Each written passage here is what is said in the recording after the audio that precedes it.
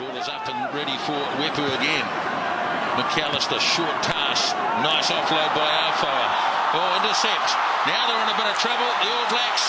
And this is going to be a runaway try by the looks of things.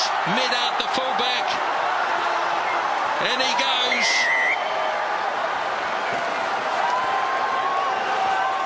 There it is here. He had just positioned himself. The idea was right, but Médard stood in the way, took the opportunity, grasped the pass, and had too much speed. Well, I just put it down to that aggressive defence again. You guys have been complimenting it all night. And again, it's been the key factor there. The All Blacks trying all sorts of little chip kicks in behind. The French have countered those. The short passing game, they've countered.